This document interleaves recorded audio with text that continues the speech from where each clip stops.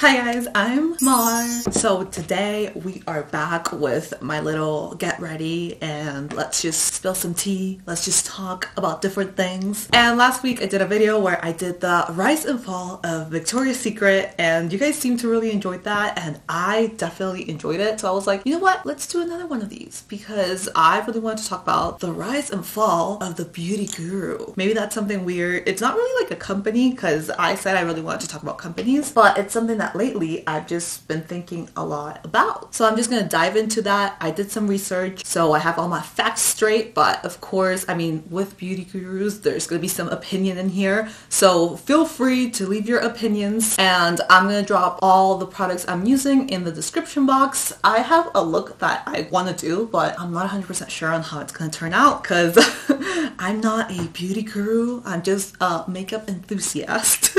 So I hope it turns out good. But anyhow, I've posted these videos both times on a Thursday. So I feel like this is almost like a tea Thursday. Spill the tea Thursday.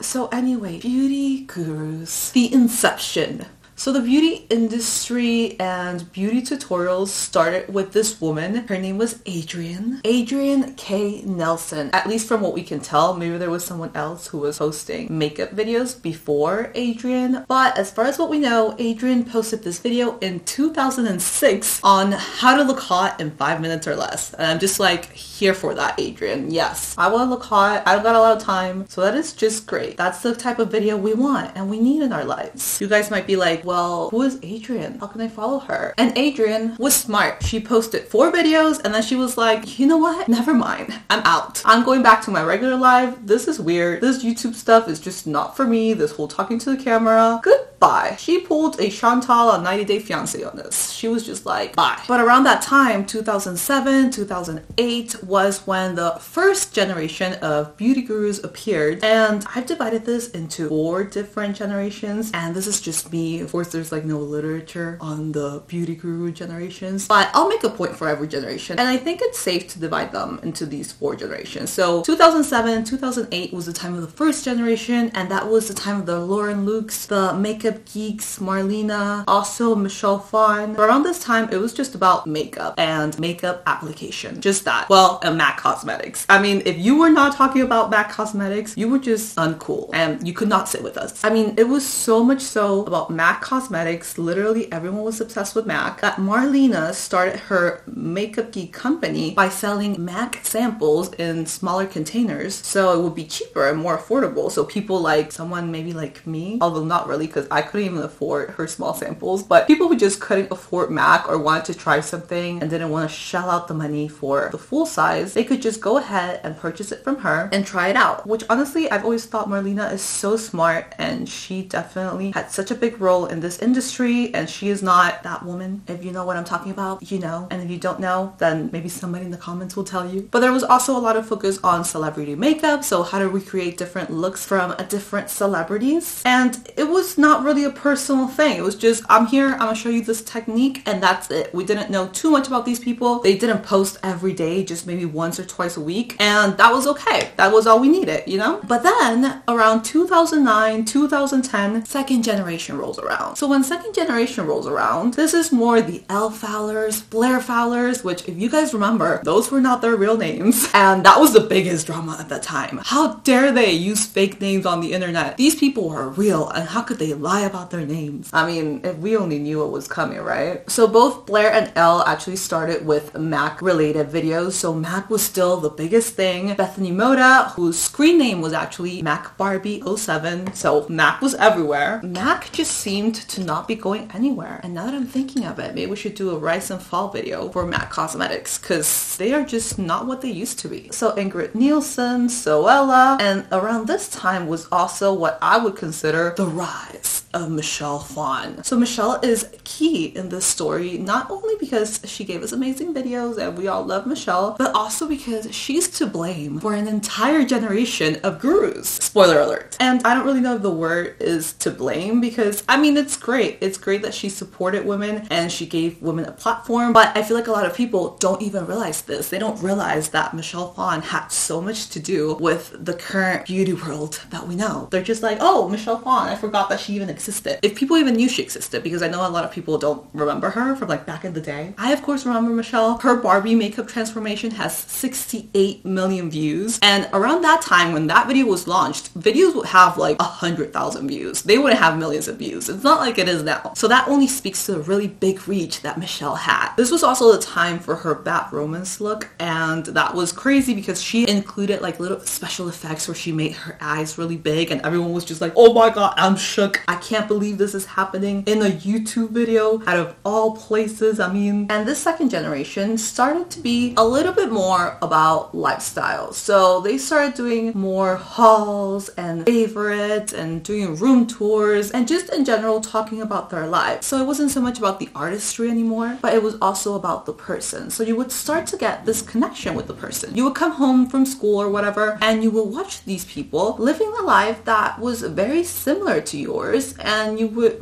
really feel like they were your friends, and they would recommend products and you would go and buy them, and there will be products that you loved because the things they talked about were real. Around this time, creators were popular, but it wasn't so popular to have brand deals or to be making a lot of money. I mean, YouTube monetization was just getting started, and when a creator would take a brand deal, it was a big deal. And sometimes the audience would even get mad at them. They would be like, how dare you betray us like this? Which is so different from what it is nowadays. But that would happen because the relationship would just be so close and so personal. So 2011 rolls around and Michelle Phan is like, I'm a businesswoman. I'm not going to be a YouTuber forever. I'm not going to be sitting here doing deals with Lancome and people getting angry at me. Oh hell no. I'm going to go and I'm going to start my own company. And Michelle starts this little company, which you guys might know, named Ipsy. So Ipsy was this subscription service where you would get each month a little bag, and the bag would have different makeup products. And this was like all the rage because you would pay like $20, I think it was, and then you would just get like random products that would be a lot more than what you paid for. And nowadays that sounds like something that's completely normal, but back then that was something that was so new and people were so into it. They would sign up and every month you would have a little bag, and then you have all these bags that you were supposed to be able to reuse, but nobody ever really reused them. And I feel like the most genius part of Ipsy was, one, there was a waiting list, and two, you did not know what you were about to get in your bag. So if you wanted to A, skip the waiting list, or B, know what you were gonna get in your bag, you had to share on social media. So you had to blast 10 of your friends on Facebook and tell them, go join Ipsy because I need to skip this waiting list. And also, if you want to see what products you were gonna get, you had to follow the Ipsy stylist on different platforms. So around this time, there was this little known thing that was just starting out that people were like, oh, this seems cool, by the name of Instagram. Does that sound familiar to any of you guys? So you had to follow all these stylists on Instagram, on YouTube, even on Facebook, you had to follow them to know what you were gonna get on your Ipsy bag. And that's how I believe the third generation of the beauty guru was born. Some of these Ipsy stylists included Desi Perkins, Kristen Dominique, Katie Lester Looks, Crispy. There's a lot of people that are well-known names now that started by being Ipsy stylists. And Ipsy would grab people that were just starting out that did not have a following, because I mean, between you and me, they gave them a pretty shady contract, and these were people that were just, you know, growing their following, so it would benefit them. Because even Ipsy's president said in an interview in 2015 with entrepreneur.com, she said that people would see their following skyrocket, so it'd be worth it for them to join Ipsy to skyrocket their following and then grow their personal brands from there. It was kind of like beauty guru school started by Michelle Phan, because at the time she was the biggest beauty guru. So what she was doing was just having all of her audience also go and connect with these new people. So around this time, I would say it was a pretty good time. I didn't get to experience this like amazing beauty guru world just because, I mean, I was in Venezuela. Things are different there. But Instagram was starting to grow and people were starting to use social media a lot more. So they were starting to follow different creators, and they were starting to follow the beauty gurus, and they were just starting to see people, and they were like, oh wow, I love this girl. I love how she does her makeup. I love this. I love that. And the connection was just a lot closer because it was no longer 1 or 2 videos a week. You were seeing these people every day. So they were posting pictures every day on different makeups and different looks, and you start to feel a connection to them. You know, you start to feel close and be like, wow, these are my friends. Now, Instagram wasn't always positive. It wasn't all good because it was very, very polished. So that's when we saw the rise of the famous Instagram makeup, which was just a whole lot of makeup. I mean, it was layers on top of layers on top of layers because everything was just supposed to be very polished, very clean, skin smoothing filter, everything that we know to be kind of a staple of the beauty industry was born, I would say, with this third generation. So people were feeling closer to these creators, and since there was an easier access, you could see more of them, creators started to get a bigger following, and brands started to realize. They started to see the potential in these creators and also on social media platforms for their own brands. So brands started to use social media and curate their own personal Instagrams to have them match whatever their brand identity would be, and they could find different people to work with that will also match with whatever they wanted. I would say this generation so far has been the longest, and it's when we saw this Instagram perfect life. And for a while there, everyone wanted that. Everyone wanted that Instagram perfect life. Everyone saw these creators and they were like, wow, whatever they have, I want. I want to be their friend. I want to hang out with them. And if you couldn't hang out with them, then you wanted whatever product they were recommending because it was so cool. It was something that you were like, it's gonna give me the life that they have. Basically, it was all FOMO. And brands were really smart and they were like, ooh, we can make a lot of money from people's FOMO. Also, since there was more involvement from brands, the content changed. So the content wasn't about technique anymore. It was more about the products. It was more about reviews. If it was a get ready with me, it was more of a chit chat get ready with me. It wasn't about explaining so much what you were doing because at a certain point, the audience got to a point where they had already seen videos about the technique and they wanted to know more about the product, and the brands were so eager to show off their products. So it was just an ideal scenario where what the consumer wanted was also what the creator was showing them. And I would say there was a point there where there was balance. However, of course, all good things must come to an end. And it kind of just went a little bit overboard. So consumption just changed a lot and people got to the point where they were full on stockpiling products. They just saw that their favorite creators had rooms full of makeup. And I mean rooms where they had like drawers and drawers just like up to the ceiling with makeup, which honestly no person would ever need. But they saw that and they were like, wow, that is the dream. That is what I want to achieve because I love this person and I admire this person and their life is a life that I want. So maybe I can't be their friend. Maybe I can't have their life, but you know what? I can have a room full of makeup. So they started buying products like crazy. Maybe products that they didn't really need. Maybe they didn't necessarily need 20 shades of red lipstick. I will say though, I love makeup, so I might need like at least 10 shades of red lipstick because there is a difference. But I will say also it can be a little bit too much. I mean, if you have so much makeup that you're never ever gonna use and that you think you're gonna use it, because I understand wanting to just have it or just like a souvenir, like something that was limited edition. Like I have the Game of Thrones collection and I just have it like saved because I love the show and I love that collection, and that's okay. I mean, you're allowed to have like your hobbies and things that you like to hold on to, but when you have things that are just there and you don't even know that they're there just for having it, I feel like that might be an issue. But the point is that there was a lot of consumption happening with the idea that if you had the product, you were gonna be like the person. And the best example of this is Kylie Jenner. So November 30th, 2015, Kylie Jenner releases her lip kits. And Kylie released her lip kits after saying these lip kits were the reason why she had her amazing lips and that, you know, she just could never find the perfect shade for her lipstick and her lip liner. So she made the solution happen and everyone just wanted Kylie's lips. If you guys also remember, this was the time of the lip filler. It was also the time where cosmetic procedures were just happening left and right, and it was normal. It was something that just happened because the look that was in style was kind of like this Bratz doll kind of look where everything was very exaggerated, a big lash, big lip, dark liner, heavy contour. It was just a lot of excess.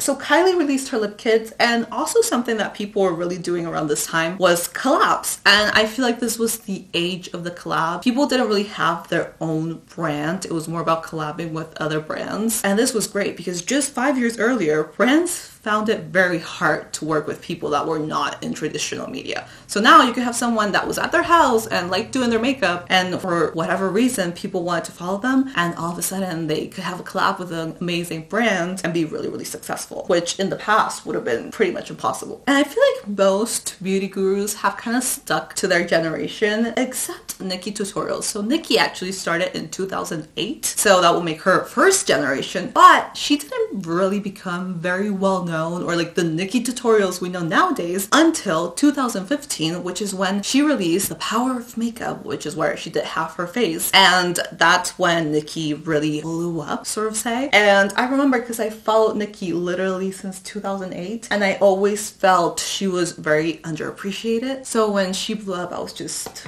very happy for her because I felt that she deserved all the recognition, and I was just very proud of her because she is a true artist and she creates amazing looks. So anyway, things were great. I mean, we were all wearing probably a bit too much bronzer, but we were happy. Our lashes were too big, but it was fine. Our lips were definitely overlined, but everything was happy, you know, everything was good. People were starting to make a lot of money because brands were starting to realize that consumers, we were just gonna go on Instagram to see the information about a product or go check a YouTube video. It was no longer about what the brand said, but more about what information we could see online. So brands started to put their money into social campaigns. But in my opinion, and you guys tell me what you think, because I struggled with this. I was trying to remember, but I feel like people were making money, but they weren't showing it off. This wasn't a time where people were like, "Ooh, look at my Lamborghini," or whatever. They were just, maybe you would see them with like a nice bracelet or something, and you would be like, wow, that's nice. But they wouldn't be like, "Ooh, private jet tour." And if they showed something that was expensive, I feel like they were very appreciative. It was just a different way to show wealth. Not like now where it's just sitting in like Louis Vuitton pajamas and you're like, is that necessary? I don't, not to shade anyone's pajamas. I mean, I sleep in the nude. No, not really. I sleep in Gordo's t-shirts. But anyway, 2015 rolls around and this is gonna be a little controversial, just like this entire generation. So 2015 rolls around and with it comes the drama generation. That's what I've decided to call it because that's the only thing that's happened recently. So I'm gonna say this and you guys feel however you want to feel because this is a very polarizing issue. But in 2015 enters a new player, and this new player is Jeffree Star. Jeffree.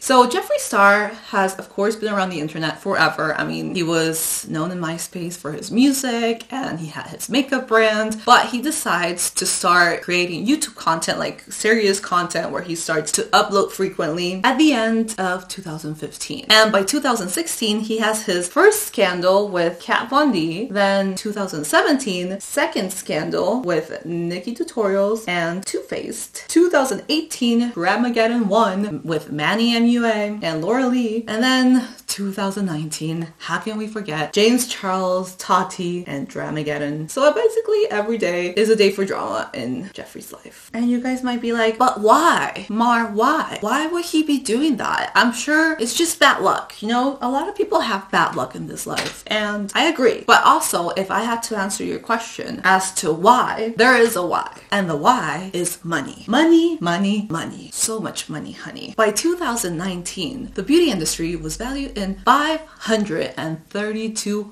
billion. Billion with a B. Kylie only got one of those billions, so there's plenty of billions to go around and plenty of people who want just a few billions, you know, casual. I don't even know what you do with a couple billions. Like, what do you do? Why would somebody need that much money? Why would somebody even need a single billion? Like, what you gotta buy? How many planes you need? How many places you going? I feel like there's not even enough places on this planet for you to go to. You don't need that much money. You really don't. But anyway, people want that money. The beauty industry truly was no longer about beauty. It was about money. It was this big juicy pie, like those Lancome juicy tubes from back in the day, and everyone wanted a piece. And by the time the drama generation came around, they knew this. They knew that the more controversy you had, the more attention you would get. And the more attention you have, the more money you have.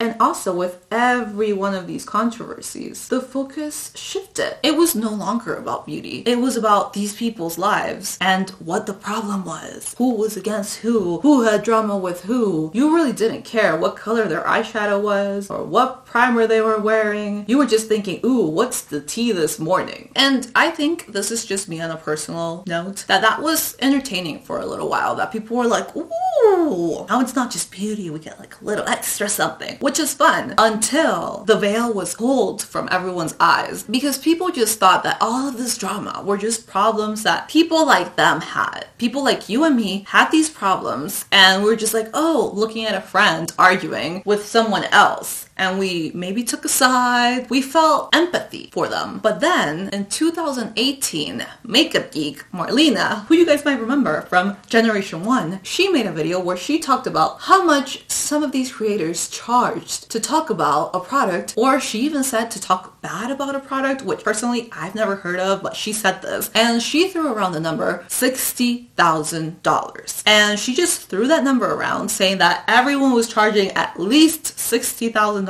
which is a huge number. I mean, I'm sure people get paid that much, but it's definitely not what most people get paid. And she threw that number, and people just assumed that's what every creator would get paid for 10 seconds of their time to talk bad about a product. And she also said a lot of other things, which are true, that made creators look really bad. And I don't blame her. I mean, there's a lot of really bad creators and people who are just bad people. But that video was kind of the beginning of us waking up and realizing these are millionaires. These are not people like normal people. These are millionaires that are out here crying over vitamins, over a teenager not talking about vitamins. I mean, I got real things to deal with. It just seemed so silly. The enjoyment wasn't there anymore. It was just gone, because why do you care about these people? They don't care about you. They are not your friend. They're just using you to make those $60,000. I mean, I don't know about you guys, but that's definitely how I felt. And that was the sentiment I saw online. I just felt like, oh, I'm just kind of like a random number, like a random piece in this game that they're playing and I'm not a part of, even though I was made to feel like I was. Also, by this time, social media was just a much bigger deal. There was a lot more people who were coming and being a part of the beauty industry. People who maybe just didn't care as much, who didn't really love the products, who just wanted to see something quick and just kind of be done with it. But whenever there was some drama, they would pop back up and be involved in it. And those people are still people. Those people are still equally as valuable. I know some people who love beauty like to be like, oh, whatever, we don't care about them. But you have to care, because now, since there was a lot more people looking at what was happening in the beauty industry, traditional media also got involved. And the power of traditional media was huge. James Charles is actually the best example of this, because James Charles actually got his start in a way thanks to traditional media, because he got a huge boost from being the very first cover boy. So, you know, CoverGirl, they had a cover boy nationally, national campaign, national media, traditional media, talking about him all the way back in 2016. And people loved him. He was this cute kid who was a boy who wore makeup. He was likable, and people were just obsessed with James, especially the younger audience. But then from one minute to the next, people hated James and people jumped on that hate train. And I mean, I don't need to bring up the memories from Dramageddon 1, and I don't need to bring up the memories from Dramageddon 2, because that was just a whole mess. But basically, people could love you and then all of a sudden they didn't like you anymore. Also, I think consumers, we were just tired. We were just like, why am I going to believe anything this person says? We can't even believe them when they're talking about their friend. How am I going to believe when they're talking about a product to someone like me? These are not people like me. They are not my friends. So I'm just going to do my own research, and people were just tired of this idea of the beauty guru, and I feel like the beauty guru got a really bad reputation. And really, who is to blame for this? We are to blame for this, because the truth is that drama sells. If we watch a video that we don't like and we dislike it, we're still helping this creator have exposure, because we're still interacting with this video. And if we're interacting with this video or this picture, or we're talking about this person, even if we're talking about this person to say that we disagree with what they're doing, we're still talking about this person, and they're happy, because that means that their numbers are still going to go up, that if they have a brand, they're still going to be able to sell products. And oh overall, they're good. Because around this time and the times that we live in now, we have algorithms. So it wasn't anymore about, oh, let me just find a video and try and see a cool video. It's more about what the algorithm is recommending you. And if you interact with something, whether it's for a good or for a bad thing, the algorithm will still be like, oh, she liked this. Let me just go ahead and make sure I recommend this to someone else. And that's why there's more and more drama and drama channels. Now, are all creators like this? Because I think everyone that's even slightly into beauty has this reputation now that they're dramatic, or that they do bad things, or that they don't have good intentions behind them. And honestly, the answer is no. Most creators are not like this. There's been such a growth in the internet as a whole, not only in the beauty community, that there's so many creators, especially small creators, and so many of them really are normal people and really have the best intentions, and they don't have all these mansions and jets and whatever all these things might be, but people don't find them. They don't get exposed to them because there's all of this noise from all these other people who are just taking up so much of this space and all these recommendations from this algorithm that it's a really, really big struggle to have your content be found nowadays. So basically, these big creators that are really not what people want, that are something that people have just become detached from, that are tired from, that are just like, really, they're giving out this notion that everyone is dramatic and that everyone is bad, when I truly believe that's not the case. But I also understand that it's hard to find people that just seem good and just seem normal. However, I do think that is going to change, because I do think that we are just becoming more educated, that we are understanding more what is happening on social media, because social media is still very new. So it's understandable that we had to go through like this kind of rough patch to understand that, yes, there's some people who have a really big following, but maybe those are not the people that I should be following. Maybe those are just not the people for me. And people are becoming more and more educated. They are understanding more what sponsorships look like. They're understanding more when a creator works with a product, that doesn't mean that they are selling you something that they don't like or that they don't believe in. Because I feel like there was a point where there was a lot of distrust, where people just thought that anything that was sponsored meant that it was bad. And I don't think that's necessarily the case. I think that sponsorships can be a very good thing, because they can help creators that are just starting out, or creators that just want to do this, who really can't live off AdSense, because it's very difficult to live off only AdSense, to be able to do it and be able to have good quality, have good content, and just be able to actually be here and do the research and be here for us. So I think we'll just be smarter and buy products that really resonate with us, buy products from people that we really connect to, and not just be like, oh, I need to have this because I have like a stockpile in my room. Because I do think those times are over. But in a way, I'm kind of happy, because I feel like it'll be the time for a new creator to rise. It'll be the time for a creator that's more genuine in a way. A creator and a beauty guru who's more kind of tailor-made, who connects more with you, with your age group, with your tastes. Maybe we should call it the rise of the small creator. Hopefully, YouTube will stop hiding amazing small creators, because I think the best creators are small creators, personally. But yeah, that's my take on it. I don't know what you guys think. I would love to know. So let me know, and let me know if you would like to see another one of these videos and what it shall be about. And yeah, I'll see you guys on the next one. Bye!